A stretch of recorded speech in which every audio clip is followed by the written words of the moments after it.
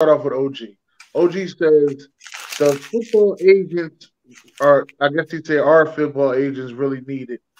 Asking the panel, how do y'all feel about football agents? Do you think they really need it? Yes and no. Well, what's the no part? The no part, we seen some of these players get the real big money. Danny Dimes, they get real big money. He got paid this offseason. Yeah, but does he have an agent? I don't really think he got an agent. I just think he was like, well, we ain't gonna think on it because then people gonna start, crucifying you in the show. Let's just talk about Laramie Tunsil. We know he doesn't have an agent. Another one. Laramie Tunsil, he has got back-to-back 3-year deals. No agent needed at all. So it just depends.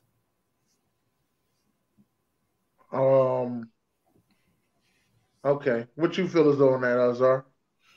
I mean, it's not needed, but I mean, it's a less headache. I mean, obviously they take a percentage, but chances are, that's their field of negotiating. They know how to hit. So they're kind of like a lawyer in a sense. So I think it's smart to have one, but not all players know that game.